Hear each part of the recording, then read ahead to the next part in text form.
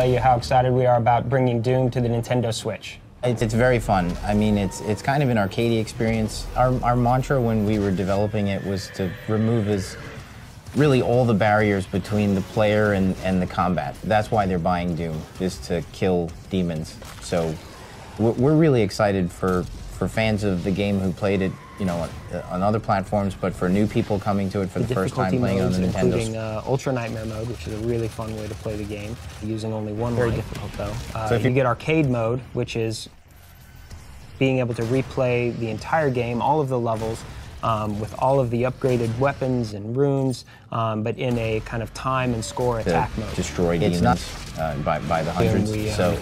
We really focus on keeping it fast-paced, very action-oriented, very competitive.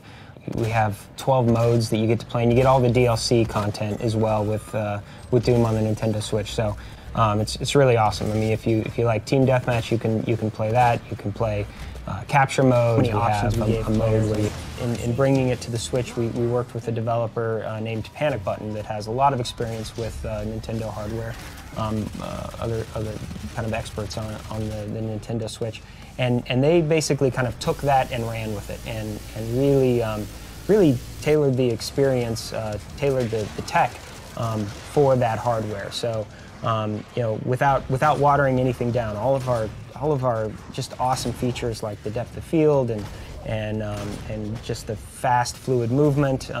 We did target 30 frames a second because we wanted a target that we could confidently hit and know that the gameplay was solid and fast and fluid at that frame rate.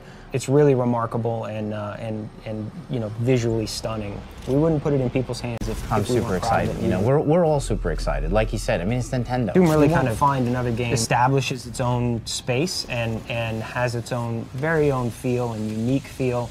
And it really is perfect kind of on-the-go game. You can just play for 20 or 30 minutes.